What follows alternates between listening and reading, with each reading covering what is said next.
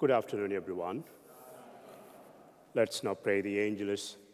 In the name of the Father, and of the Son, and of the Holy Spirit. Amen. The angel of the Lord declared unto Mary, Hail Mary, full of grace, the Lord is with thee. Blessed art thou among women, and blessed is the fruit of thy womb, Jesus.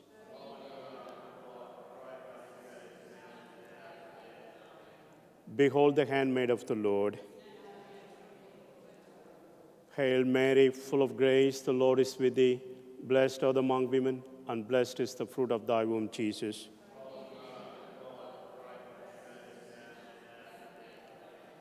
And the Word was made flesh. Hail Mary, full of grace, the Lord is with thee. Blessed art thou among women, and blessed is the fruit of thy womb, Jesus.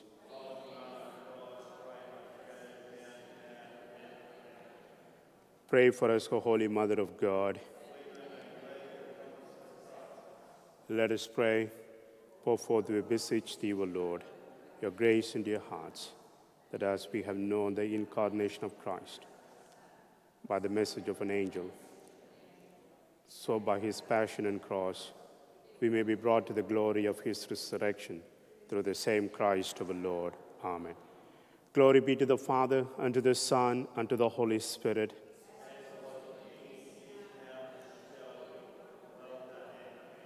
Glory be to the Father, and to the Son, and to the Holy Spirit.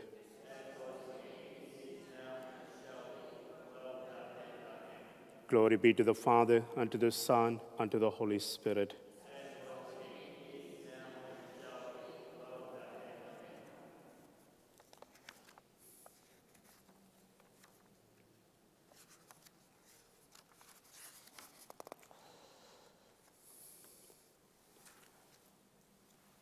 Let's now begin the Eucharistic celebration in the name of the Father, and of the Son, and of the Holy Spirit. Amen. The grace and peace of our Lord Jesus Christ, and the love of God, and the communion of the Holy Spirit be with you all. Dear friends, today the Mother Church celebrates the nativity of St. John the Baptist. As we know from our scripture, he was preparing the way for the Lord, and he was so humble, and also he was so courageous in telling people. And also we understand how wonderful his birth was, and how his parents were so happy when they had him at their very late ages in their lives.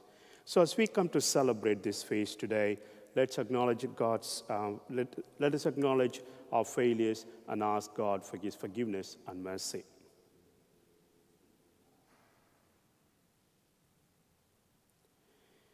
You were sent to heal the contrite of heart, Lord have mercy.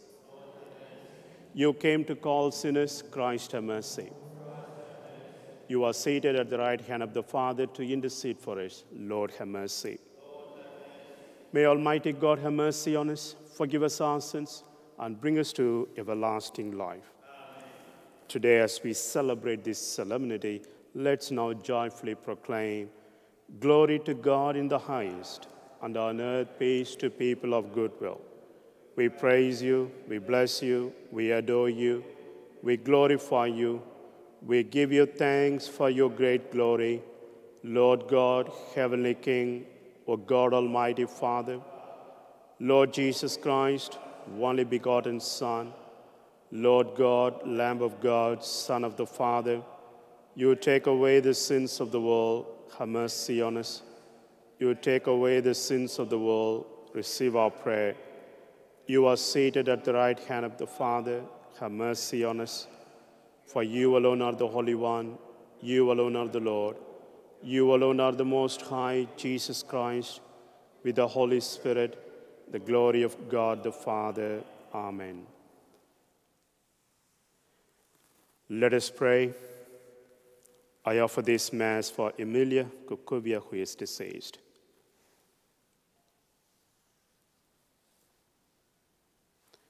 O God, who raised up St. John the Baptist to make ready a nation fit for Christ the Lord, give your people, we pray, the grace of spiritual joys, and direct the hearts of all the faithful into the way of salvation and peace.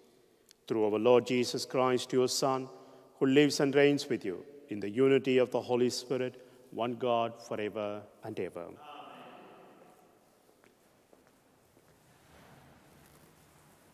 A reading from the prophet Isaiah. Islands, listen to me. Pay attention, remotest peoples. The Lord called me before I was born. From my mother's womb, he pronounced my name. He made my mouth a sharp sword. He hid me in the shadow of his hand. He made me into a sharpened arrow and concealed me in his quiver. He said to me, "You are my servant, Israel, in whom I shall be glorified." While I was thinking, I have toiled in vain. I have exhausted myself for nothing. And all the while, my cause was with the Lord, my reward with my God. I was honored in the eyes of the Lord. My God was my strength. And now the Lord has spoken. He who formed me in the womb to be his servant, to bring Jacob back to him, to gather Israel to him. It is not enough for you to be my servant, to restore the tribes of Jacob and bring back the survivors of Israel. I will make you the light of the nations, so that my salvation may reach to the ends of the earth. The word of the Lord. I praise you, for I am wonderfully made. I praise you, for I am wonderfully made. O Lord, you search me and you know me. You know my resting and my rising. You discern my purpose from afar. You mark me when I walk or lie down. All my ways lie open. I praise you, for I am wonderfully made. For it was you who created my being, knit me together in my mother's womb. I thank you for the wonder of my being, for the wonders of all your creation. I praise you, for I am wonderfully made. Already you knew my soul. My body held no secret from you when I was being fashioned in secret and molded in the depths of the earth. I praise you, for I am wonderfully made.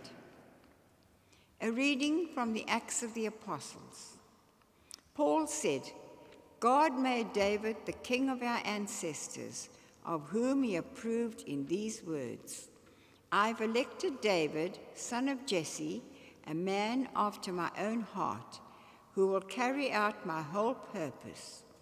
To keep his promise, God has raised up for Israel one of David's descendants, Jesus, as Savior, whose coming was heralded by John when he proclaimed a baptism of repentance for the whole people of Israel. Before John ended his career, he said, I am not the one you imagine me to be. That one is coming after me, and I am not fit to undo his sandal. My brothers, sons of Abraham's race, and all you who fear God, this message of salvation is meant for you. The word of the Lord.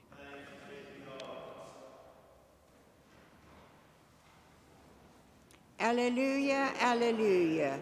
You, child, will be called the prophet of the Most High. You will go before the Lord to prepare his ways. Alleluia.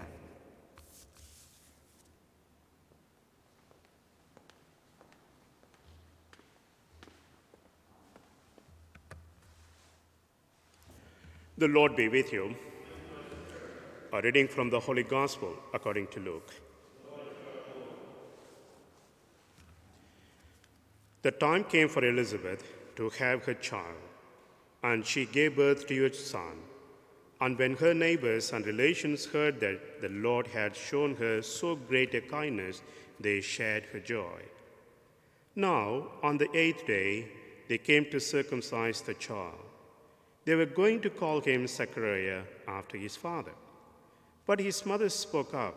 No, she said, he is to be called John. They said to her, but no one in your family has that name. and made signs to his father to find out what he wanted him called. The father asked for a writing tablet and wrote, "His name is John." And they were all astonished. At that instant, his power of speech returned, and he spoke and praised God. All their neighbors were filled with awe, and the whole affair was talked about throughout the hill country of Judea. All those who heard of it treasured it in their hearts. What will this child turn out to be? They wondered. And indeed, the hand of the Lord was with him.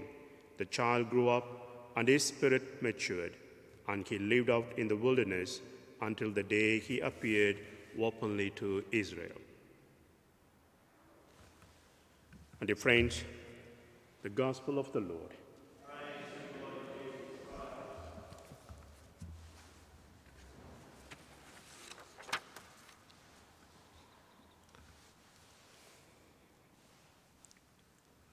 Dear brothers and sisters in Christ Jesus, today the Mother Church celebrates the Nativity of St. John the Baptist.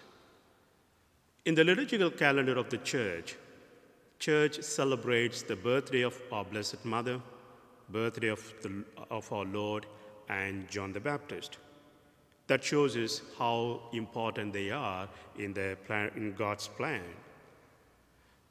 And today we listen to the story how Zechariah and Elizabeth were very happy because we knew and they were very advanced in age, and the mercy of God and the compassion of God was on this wonderful couple.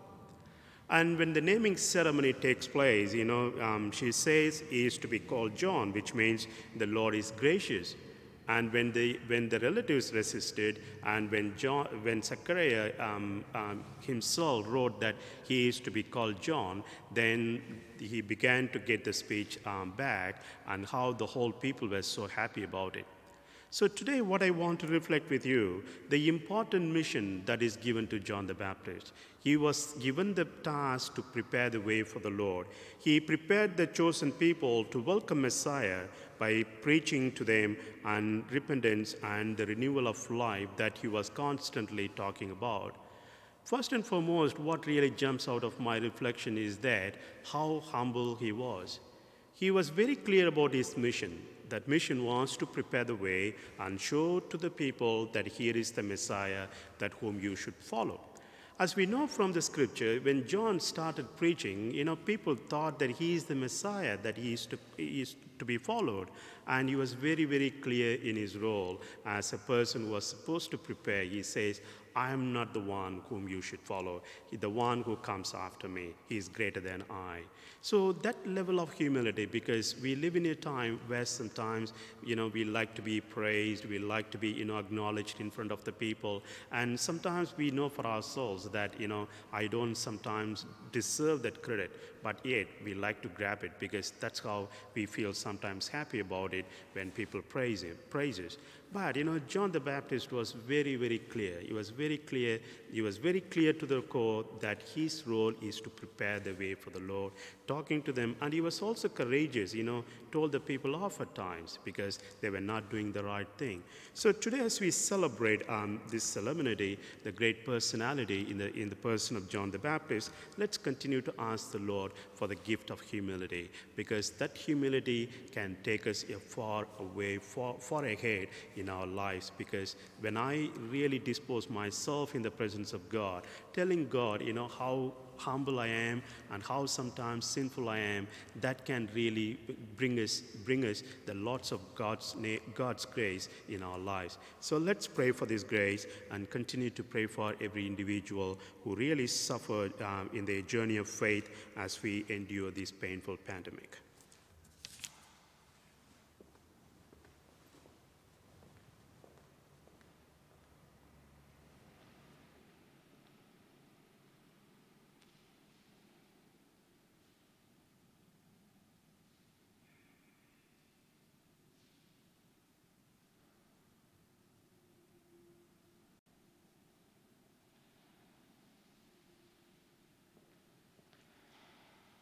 Let's stand and profess our faith as we celebrate this solemnity.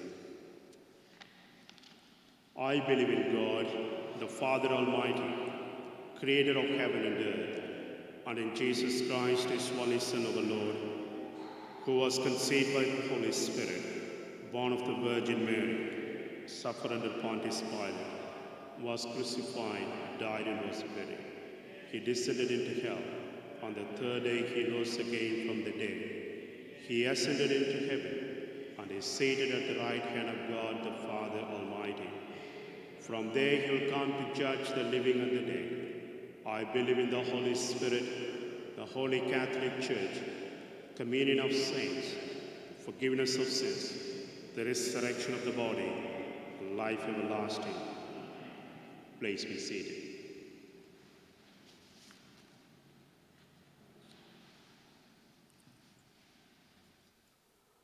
Blessed are you, Lord God of all creation, for through your goodness we have received the bread we offer you. Fruit of the earth and work of human hands, it will become for us the bread of life.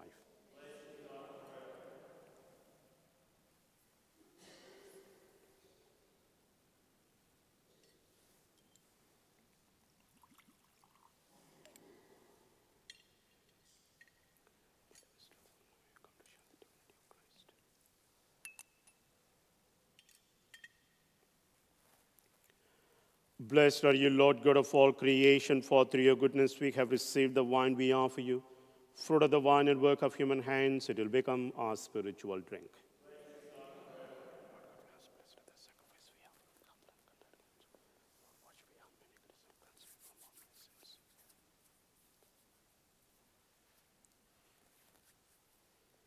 Pray, my dear brothers and sisters, that my sacrifice and yours may be acceptable to God, the Almighty Father.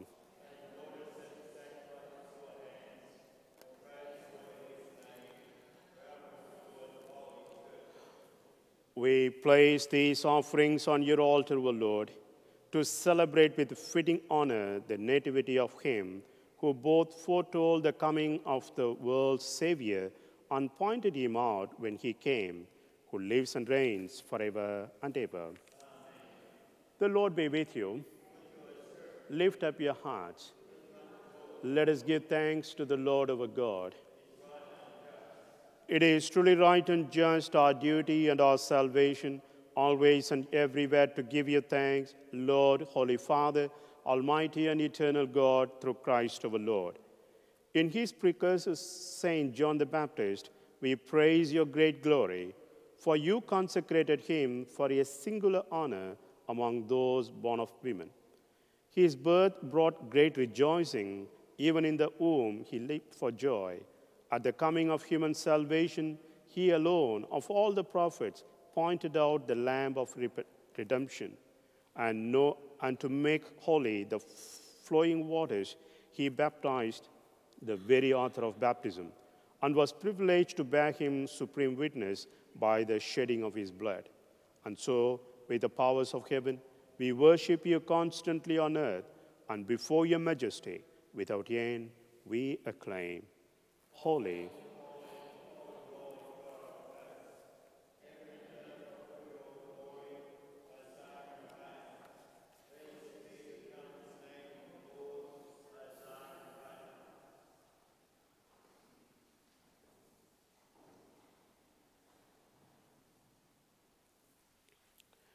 You are indeed holy, O Lord, the fount of all holiness.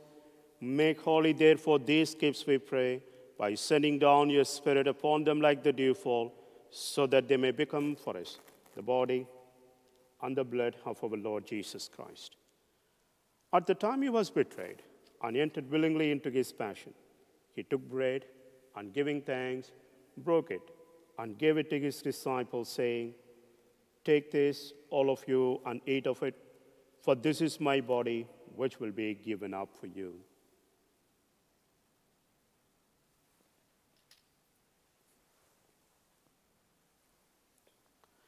In a similar way, when supper was ended, he took the chalice, and once more giving thanks, he gave it to his disciples, saying, "Take this, all of you, and drink from it, for this is the chalice of my blood, the blood of the new and eternal covenant, which will be poured out for you and for many for the forgiveness of sins.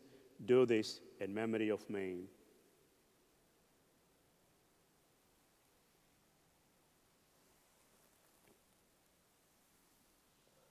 The mystery of faith, when we eat this bread and drink this cup, we proclaim your death, O Lord, until you come. Therefore, as we celebrate the memorial of his death and resurrection, we offer you, Lord, the bread of life and the chalice of salvation, giving thanks that you have held us worthy to be in your presence and minister to you.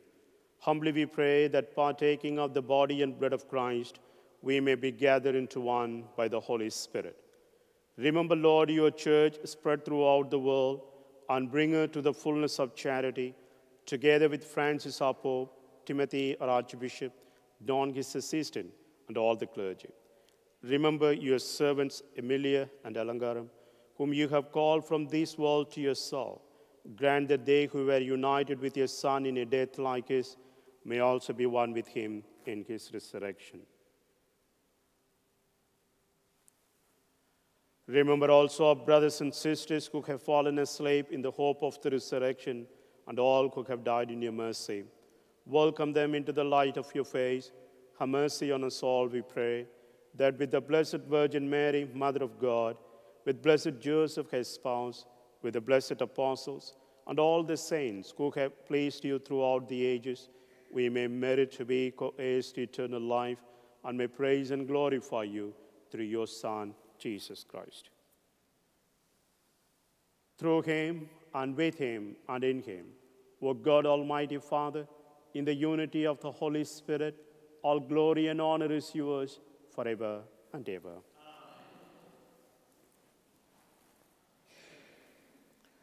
At the Savior's command and formed by divine teaching, we dare to say, Our Father, who art in heaven, hallowed be thy name. Thy kingdom come, thy will be done, as it is in heaven. Give us this day our daily bread, and forgive us our trespasses, as we forgive those who trespass against us. Lead us not into temptation, but deliver us from evil. Deliver us, Lord, we pray, from every evil. Graciously grant peace in our days, that by the help of your mercy, we may be always free from sin and safe from all distress, as we await the blessed hope and the coming of our Savior, Jesus Christ. Lord Jesus Christ, who said to your apostles, Peace I leave you, my peace I give you, look not on our sins, but on the faith of your church, and graciously grant her peace and unity in accordance with your will, who live and reign forever and ever. Amen. Peace of the risen Lord be with you all. Let's now offer each other God's peace. Peace to you all. Peace to you.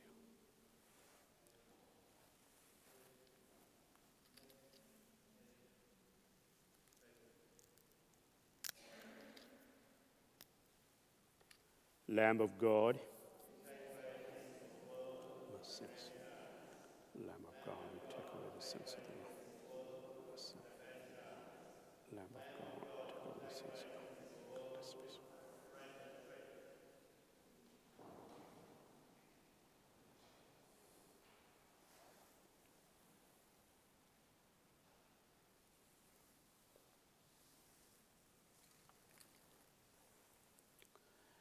Dear friends, behold the Lamb of God.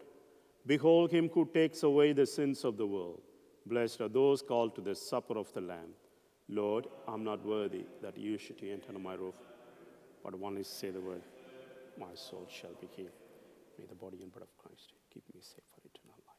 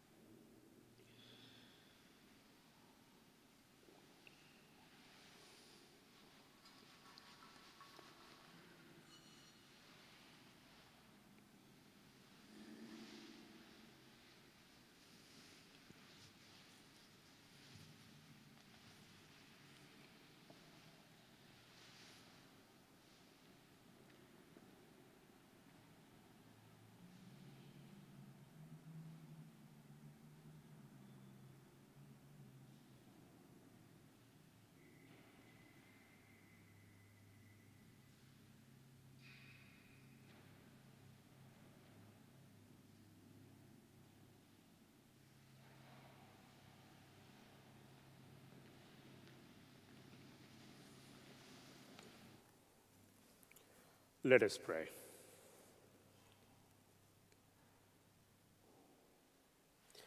Having feasted at the banquet of the heavenly Lamb, we pray, O Lord, that finding joy in the nativity of St. John the Baptist, your church may know, as the author of her rebirth, the Christ whose coming John foretold, who lives and reigns forever and ever. Amen.